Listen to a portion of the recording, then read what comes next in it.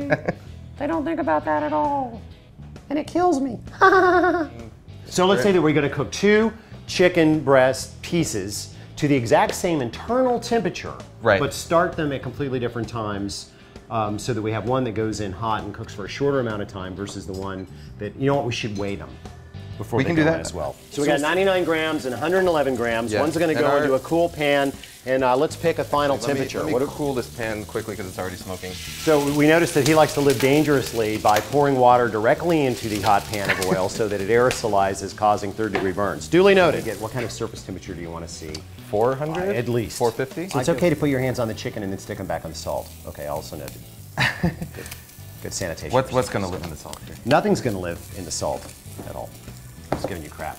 I think the interesting thing is going to be if we cook them both to the same doneness, if we pick a spot, center mass, and we decide on a final temperature. 155? Is going to be the comparison of weight of moisture loss. I'm going to hypothesize that there's going to be more moisture loss out of chicken breast feet. Right, because we're cooking at a higher temperature the whole time. Surface to mass ratio. Reading 161 center mass, and number 2 is of course way down from that.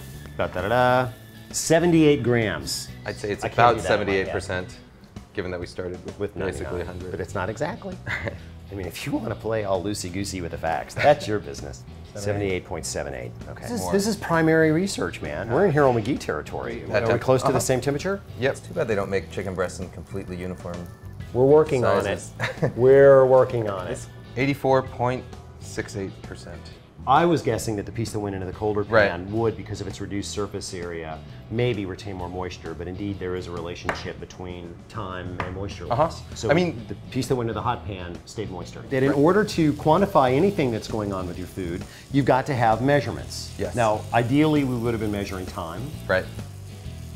We didn't, but not only did we weigh things digitally in metric. In metric, yes. And we took careful temperatures, not only of the pan, but of the food. So we've got 3 data points. But this is still a pretty big trend. 84.68% versus 78.78%. That's not, it's not insignificant. Lunch. Lunch is up. This is enough to feed like 6 girls from New York. Well, it's impossible to say without bias because I know that this one lost more moisture, but I noted no difference whatsoever. Nope.